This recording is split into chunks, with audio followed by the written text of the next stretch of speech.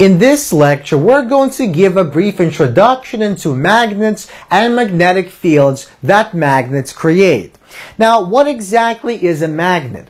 Well, a magnet is essentially an object that contains atoms which are arranged in a special type of way and which exhibit special type of properties. For example, the atoms within magnets will create an attractive or repulsive force on other atoms found in other materials.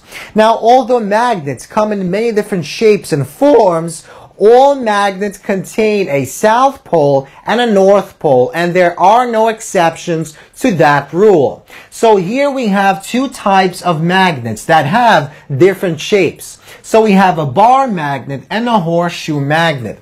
Now, both of these magnets will contain a north pole at one end and a south pole at the other end.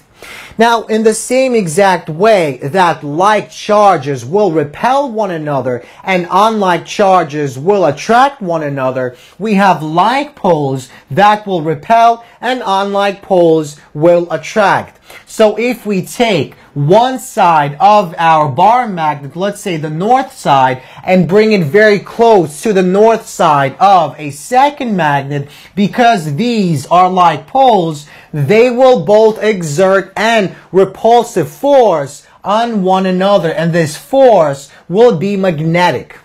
Now, at the same exact time, if we take the north pole of one magnet and bring it close to the south pole of a second magnet, because these are unlike poles, that basically means they will create a magnetic force that will be attractive in nature. So these will repel and these will attract. Now, in the same exact way that we use electric fields to essentially describe electric forces, we can use magnetic fields to describe magnetic forces that magnets create. So, since magnets are capable of exerting a force over a distance, just like electric charges can, we can imagine that each magnet creates its own magnetic field, which is composed of magnetic field lines. So there are three things that we should know about magnetic field lines. So magnetic field lines essentially point from the north to the south pole. The direction of the magnetic field is always tangent to the field lines, and the number of magnetic field lines per unit area is always proportional to the strength of the magnetic field.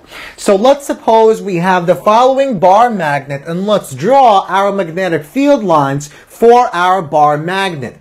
So notice that our magnetic field lines point from the north to our south pole. Now, the direction of the magnetic field at any given point is always tangent to the magnetic field lines. So that basically means if we take a second magnet and place it within the magnetic field of this magnet, this second magnet will arrange itself in such a way so that the north pole points this way and the south pole points this way, so that this north pole points in the direction of the south pole and the south pole points in the direction of the north pole of our first magnet.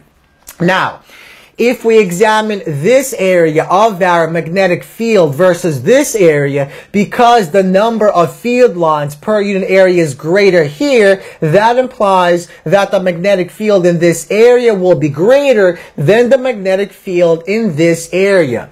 Now, notice one important difference between electric field lines and magnetic field lines. So, unlike electric field lines, which begin and end on the positive and negative electric charge, magnetic field lines will extend right through the magnet, forming a closed loop, as shown in the following diagram. So our magnetic field lines extend all the way through our magnet, as shown in the following diagram. So they form closed loops. So in the same way that we can form a uniform electric field, we can also discuss uniform magnetic field. So the magnetic field between two very long and large flat parallel plates is assumed to be constant.